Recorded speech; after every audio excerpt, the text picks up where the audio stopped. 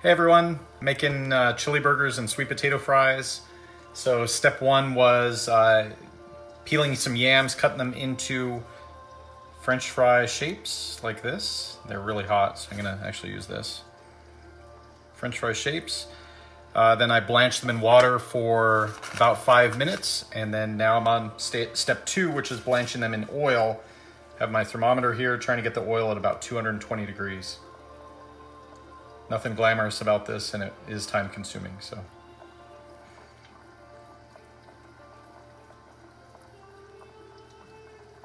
So the hard part about doing this on the stove is I need to keep the oil at a consistent temperature, trying to get it right to that 220, 225 spot for this first blanch in the oil, and then the second cook in the oil I'll do it about 350. So this is just garnet yams that I've peeled, and now I am taking about 5 minutes with the blanch in the oil.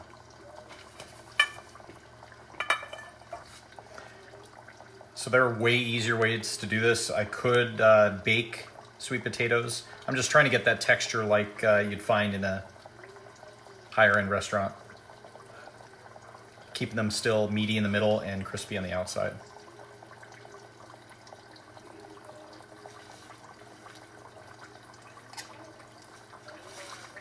So I'm using a regular thermometer here, digital.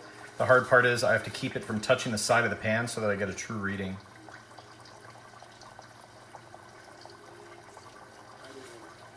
And I have to keep adjusting the temperature just to keep it at that 220. So after this step, this is the yams that I'm calling sweet potato fries. That's what we use garnet yams for it. I have chili that's working here. It's just beef, tomato, some chili powder, chocolate, cayenne pepper, a little bit of red wine too. And then we'll get to our burgers after that. Hi, Amy.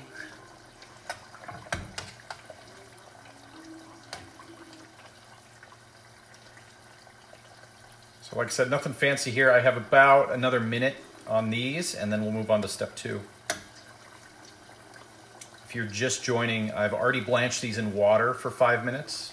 These are garnet yams cut into French fries. Let them dry about 10 minutes, and now I'm on blanching them in oil.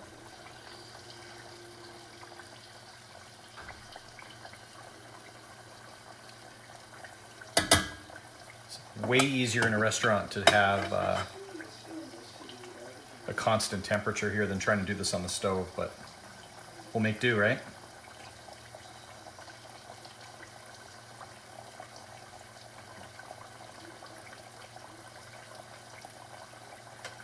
So if you can find them in your grocery store, you can buy the bagged sweet potato fries, no problem there. Throw them in the oven. Really easy. We just had garnet yams sitting around the house and figured that would go really good with a chili burger tonight.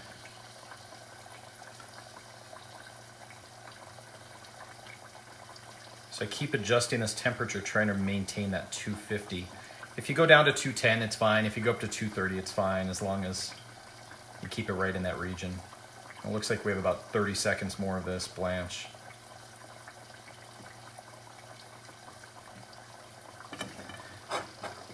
All right, so I'm gonna turn that off. I'll set this oil aside because when we do our final fry at 350, we'll use the same oil.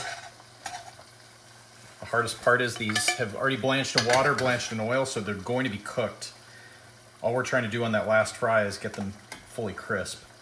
So they're gonna be kind of soggy and they may break coming out of the oil.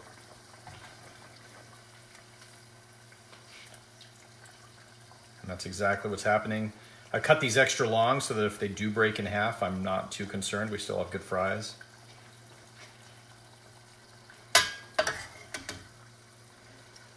Let them sit on some paper towels so that a lot of that oil drains off.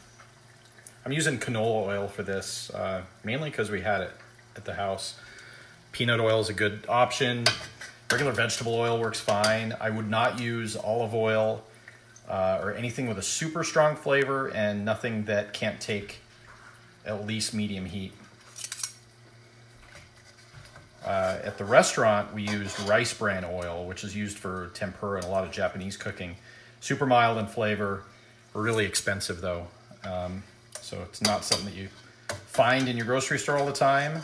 And it's, even when you do, it would be cost prohibitive to do this. All right, so pulling out the last couple. And then we'll move on to the burger part. So this will sit here for about 20 minutes. Okay?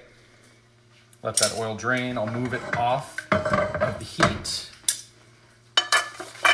And then I have my cast iron pan that we're gonna make our burgers with. A seasoned pan's way better than not seasoned. I'll be right back.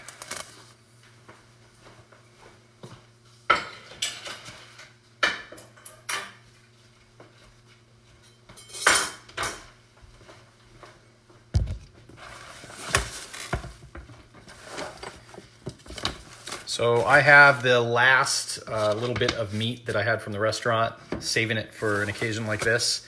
It's kind of hard to find beef in the grocery store right now, but if you can, this is a super easy thing to do. So giving away my secrets here. So I've taken our beef. This is a combination of ribeye, strip loin, a little bit of brisket, and some short rib. And what I've done is added onion powder, garlic salt, and we use a vegan Worcestershire sauce called Robbie's, but any Worcestershire sauce is fine. So we've mixed that all in.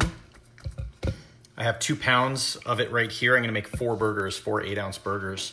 So the few things I'm going to add into it are some kosher salt, handy dandy kosher salt. Black pepper, you can use either a pepper grinder or you can use already ground. For this, I'm just gonna use fancy Costco coarse ground black pepper because I can.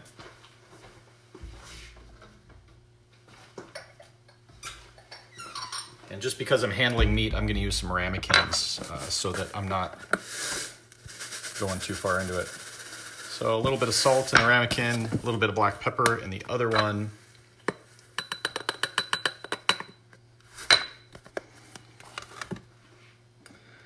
Cast iron skillet, I want to really get a good sear. So what I think I'm going to do here, and it really depends because I haven't done this before with this meat blend. We usually use an open flame, but just with the weather outside, it doesn't make a lot of sense for me to go out to the barbecue. So I'm going to sear it in the cast iron, and then I'm probably going to finish it in the oven. We'll see. I'll temp it out and see. A lot of the meats and the proteins that you cook, you can do by feel. And the little cheater trick we use, if you take your hands, if you just squeeze right here, that would be kind of like what meat would feel rare. And that's medium rare, and that's medium well, and that's well done. And you can tell that this part of your palm gets much harder. So when you're doing the squeeze test, you can actually see how much harder it gets just based on the cooking.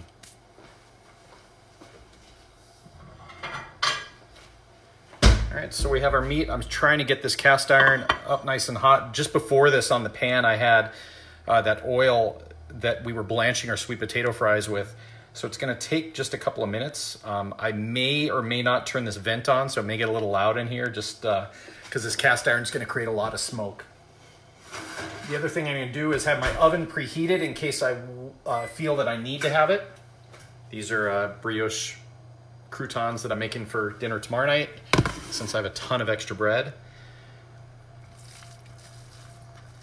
So we can do this one of 2 ways. So I have 2 pounds of meat, seasoned, onion powder, garlic salt, Worcestershire sauce. I could use a scale and measure it out, or I can just do it by feel. And I've done this enough times that I can do it by feel. So I'm just trying to separate into 4 8-ounce patties.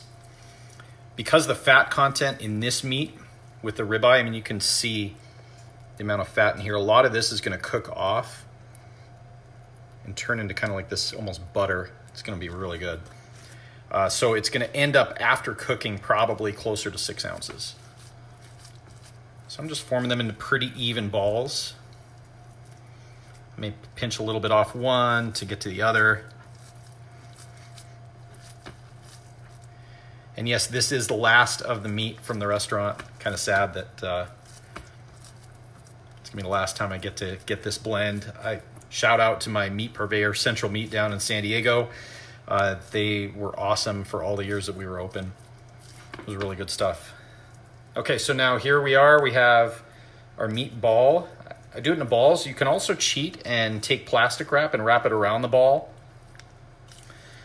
I smash it down. I use 2 hands. And depending on the temperature of the burger that I want, I'll smash more just so that I cook evenly. So if someone wants well done, someone wants medium, I may or may not smash it down even more. So now we have a patty. This is what I would call a medium one.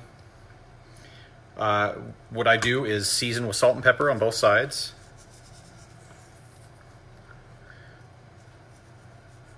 Doing it from the height isn't really much of anything other than helping it distribute evenly.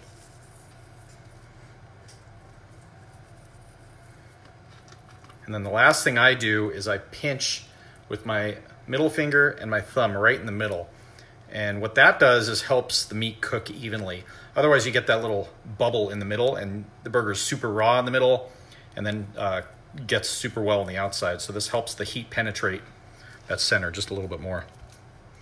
Kind of hard to do this with the frozen burgers, which is why I really don't use those very much. With ground beef, for me, as long as I know where it's been and know how it's been handled, I'm fine with it. I'm fine with it medium rare. Just it needs to be handled properly. And the other thing is I don't just like ground beef, because ground beef can be organ meat. It can be just basically any part of the leftover cow that they throw into a package. My cast iron's starting to smoke here behind me, so I'm going to turn it down just a little bit. So knowing what I'm grinding here is a huge advantage. I mean, I know that this is the end of the ribeye. This is part of that strip. It's basically those parts of the meat that you might not normally eat, but grinding it helps tenderize it and put it in kind of that edible form. So just seasoning burger number 3 here. Gonna go to the other side.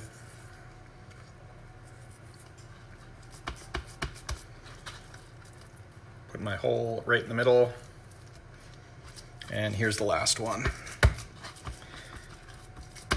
So smashing it, you don't want to really smash it too much so that you lose some of the texture. You want to, at least in my opinion, you want to always have something that has a bite to it. And so whether you grind, I wouldn't do double grind on most things, because what you don't want to do is end up with mush.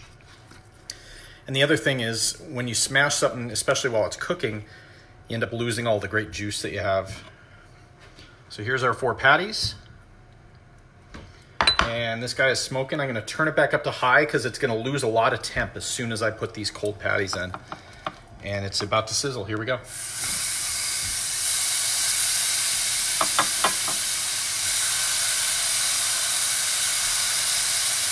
So these are going to shrink a little bit.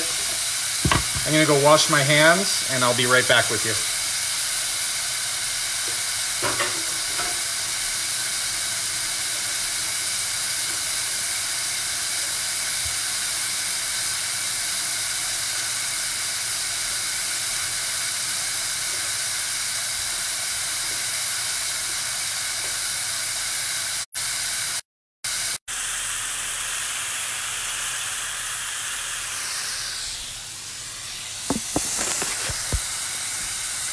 So they're in a cast iron pan right now. They're gonna go for probably about 5 minutes on each side with the thickness that I have. We're really looking for a crust. It's super important to get that. It helps sear the juices in the burger if you want something like that. I know some people... Sorry, it looks like my internet's not the fanciest thing. It's just going to go, and you can actually see it shrink. So I kind of crowded the pan a little bit, but you see the space is already starting to form here. And since this is the first time I'm using this meat blend in this cast iron, I'm probably going to end up pulling it out because it's sitting in a lot of the grease, and then I'll finish it in the oven because I think it'll help keep that crust there and not get it too soggy. So we'll probably go for another couple of minutes. We'll get the sear. We'll sear the other side. I don't want to flip it too many times I'm not trying to smash it down or do anything like that. I'll get the temp just by allowing it to cook. And then the last thing will happen is I'll actually go from medium rare to medium or medium to medium well just by letting it rest for 5 minutes or so. The other thing I've already made is this chili. So it's going to go on the burgers. So the chili is the same meat blend. So it's just the ground beef. I use tomato paste, tomato sauce, chili powder, a little bit of vinegar, apple cider vinegar, chocolate, amazingly enough, it's really good, a little bit of cayenne pepper, and then a few other spices that I just threw in just because they looked good. So burgers are still going, probably 1 more minute, and then we'll be at flip time. I'm not a huge fan of using the Teflon turners in a cast iron pan, but that's what I have, so it's what I'm going to use. But for cast iron, I love using metal. It helps you scrape up those bits. These are great for stainless steel pans and non-stick pans. So I'm going to move the cutting board out of the way here.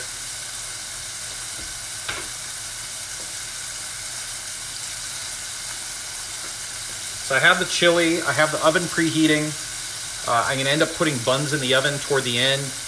I have oil that's over here that'll go back onto this burner once these go in the oven. And that's it. I mean, it's pretty simple. The last few things I'll do, I could have done in advance. I chose not to. I'm going to do some onion and tomato. And that's about it. So I will be back in about 15 minutes and show you the finished product.